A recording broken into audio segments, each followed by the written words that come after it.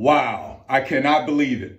If I didn't see it with my own eyes, I would not have believed it. So you guys are going to have to do the research yourself. But Joy Reid on MSNBC, the ReidOUT, has confirmed and connected the association with homosexuality with pedophilia, childhood rape, childhood molestation, incest, and it has been confirmed that it is the root cause to homosexuality.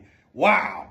Joy Reid, the liberal Democrat on MSNBC, has connected the dots. Now, when young men and old men sit back and say they was born this way, that is completely a lie, because we are products of our environment. So if you have been raped as a child, molested as a child, through incest, through pedophilia, that is the root cause to your sexual preference.